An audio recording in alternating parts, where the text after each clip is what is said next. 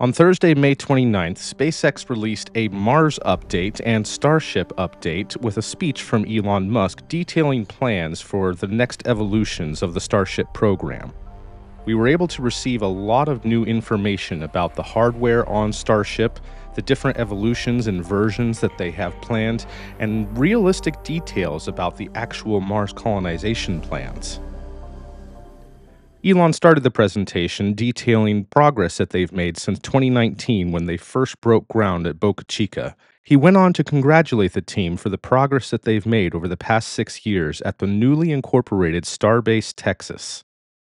As previously announced, he reiterated plans to build a large factory or a gigabay factory at both Starbase, Texas and at Cape Canaveral, Florida, in order to facilitate their ambitious launch cadence that they want to achieve.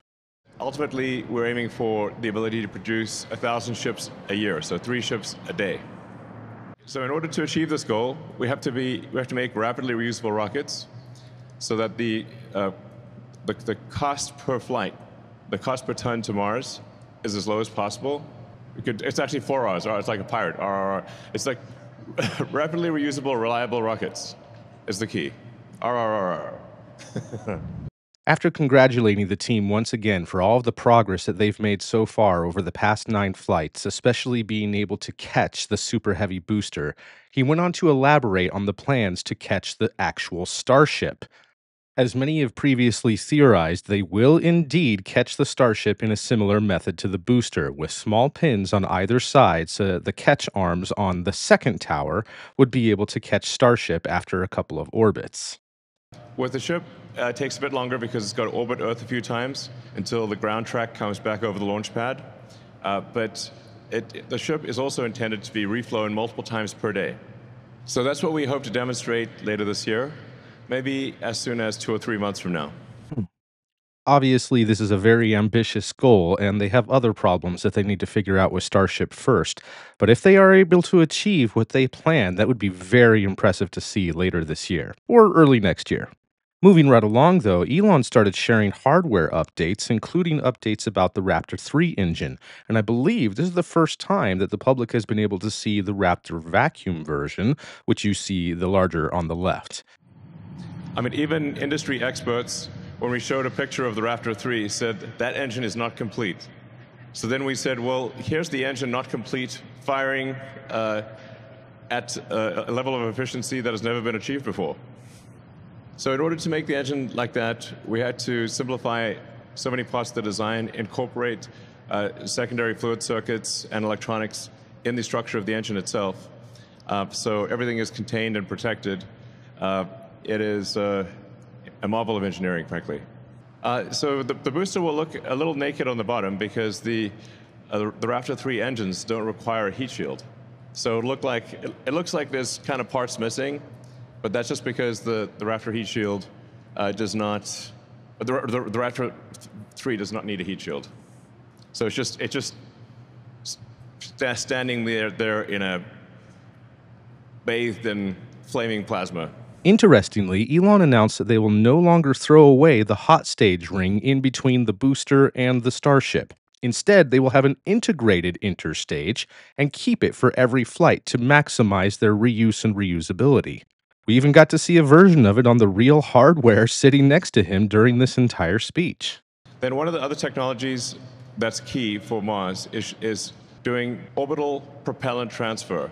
So you can think of this like similar to aerial refueling for airplanes, but in this case it's orbital refilling of rockets, which has never been done before. But it is, technically feasible. But the 2 starships would get together, and one starship would transfer fuel and oxygen, and actually most of the mass is oxygen. It's almost 80% oxygen that gets transferred. A little over 20% fuel. And so once you send a starship to orbit with that's full of payload, and then you send a bunch of other starships up, and you would refill the propellant on that starship. And once the propellant tanks are mostly full, then you can depart for Mars or the Moon, or yeah. So this is an important technology which we should hopefully demonstrate next year. Yeah. This is great news to hear. Again, super ambitious, but I would rather them push hard and try to achieve that sometime next year. Elon then went on to talk about heat shield tiles and developing new technologies that would not only be able to allow them to have reusable heat shield tiles, but something that could withstand the extra heat that they would experience re entering the Martian atmosphere. Because it's an extremely hard problem to be able to withstand the extreme heat and pressure of reentry. The only things that can really withstand this level of heat are advanced sort of ceramics, basically glass, alumina, some types of carbon, but very, very little actually can survive with reusability without eroding or falling off or cracking, can survive the stresses of reentry. So this will be the first time that it's done, that a reusable orbital heat shield is developed, and it needs to be obviously extremely reliable. This will be something that we'll be working on for a few years, I think, to keep honing the heat shield. It is an achievable thing, so we're not trying to do something that isn't achievable. It is within the realm of physics to get this done, just an extraordinarily difficult thing to get done. We want to use the same heat shield for Earth that we use for Mars, because there are many other factors with the heat shield, such as making sure the tiles don't crack or fall off or anything like that. So we want to have the same heat shield structure, same material on Earth as on Mars, so we can test it hundreds of times on Earth before going to Mars, and be confident that when it goes to Mars, it will work. Elon then went on to discuss a couple of upgrades to both the Super Heavy booster and the Starship itself, talking about height increases, a little bit more fuel that both will be able to carry with them, and performance increases due to the Raptor 3 engines. These are planned upgrades that are subject to change as needs are identified, but at least has a current path for the next version, possibly the next two versions of these vehicles. For example, the next version of the Starship Upper Stage will have 6 engines, as the previous two versions did, but eventually will be upgraded to 9 engines, with 3 additional vacuum Raptor engines. And so inevitably, the Starship stack will have 42 engines. And then along the way, we could do very cool things like have a moon base, like Moon Base Alpha. Anyway, we should have a Moon Base Alpha, which is the next step after the Apollo program would be to have a base on the moon. So you could have a gigantic science station doing research about the nature of the universe on the moon. Would be very cool. I don't know about you guys, but this is super encouraging to me. I thought that Elon had all but given up on the moon, would advocate for going completely to Mars. But since they have their contract with NASA, I love to see that they're talking about and working on ideas for lunar transport and building a moon base. Also, I believe that this kind of confirms what many of us were wondering regarding whether how they were going to deploy payloads. And it looks like they're going to use a more simplified payload bay door instead of some sort of interesting hungry hippo clamp system. However, this is a presentation about going to Mars and making life multiplanetary.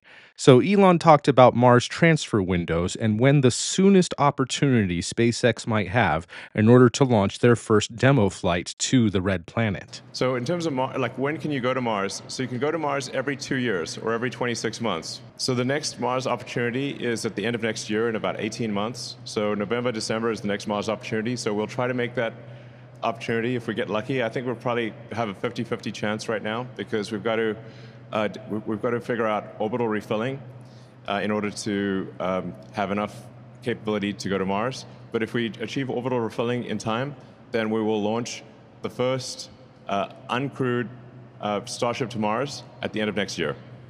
So this is a tentative game plan here, where we're hoping to achieve,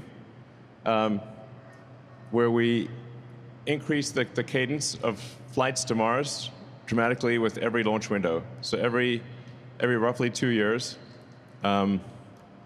we are dramatically increasing the number of ships that go to Mars, and ultimately try to get to 1,000 or 2,000 ships, per Mars rendezvous. So I mean, as a rough order of magnitude, this is just guesses, obviously, but we need to get about a million tons, is my guess, to the surface of Mars to make a civilization on Mars self-sustaining. And getting to that critical point where if the resupply ships from Earth stop coming for any reason, Mars still succeeds. Mars can still grow. And so you can't be missing anything. You can't be missing even like the equivalent of vitamin C or anything. You've got to have everything you need for Mars to grow. That's essential. So my guess is that's about 1 million tons, but it might be 10 million tons. I hope it's not 100 million tons. That'd be a lot. But we want to try to get to that point and secure the future of civilization as quickly as possible.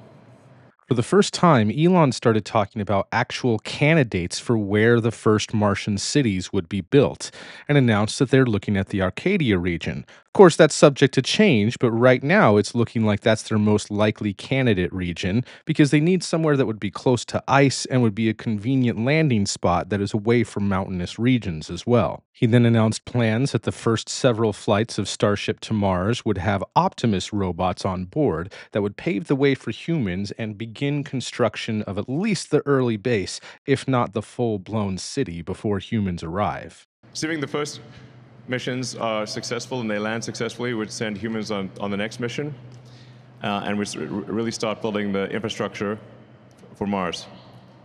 So, anyway, maybe just to be safe, we might just do two landing episodes with the Optimus, and do the third one with humans. We'll see. So, that classic picture of the workers on the Empire State.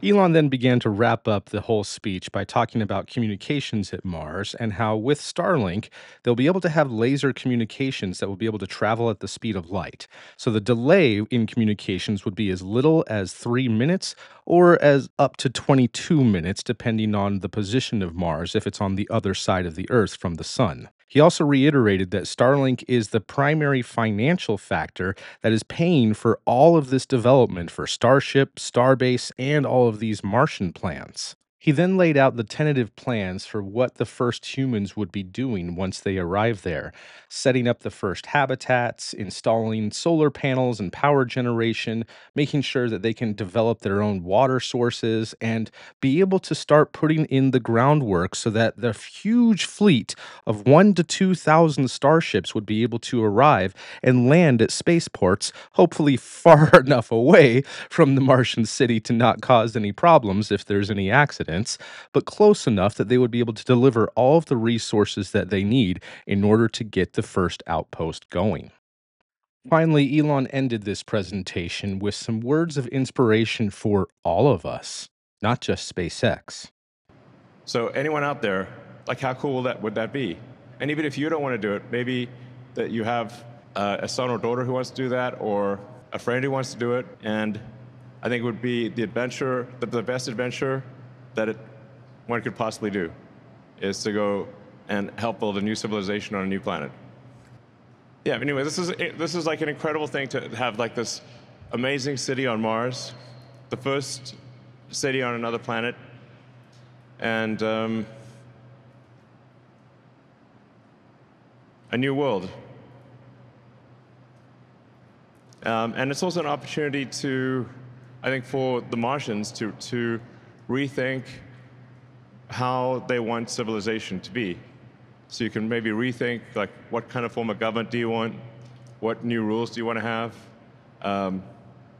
There's a lot of freedom and opportunity in Mars to do a recompile on civilization, which will be up to the Martians. So, all right, let's get it done. Despite recent setbacks with the Starship program, it is speeches like this that remind us why we are supporting this program in the first place.